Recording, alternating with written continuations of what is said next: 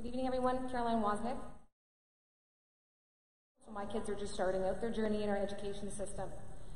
And so I looked into what's happening with education renewal, and I admit I was skeptical, but I was totally converted. What I want to do is double down our support for teachers and educators who are the ones who are going to be providing that program so they can do so effectively.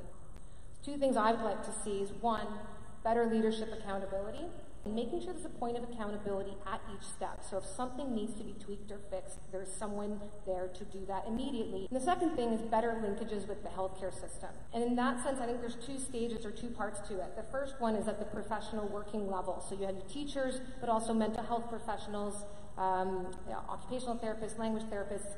That is critical, and it needs to happen effectively. Second level, though, is at a senior management level, ensuring that you have cooperation happening at the level of decision-making around budgets and programming, and not wind up with people who are essentially in conflict with one another, so they can actually make the best use of the resources in both health and in education.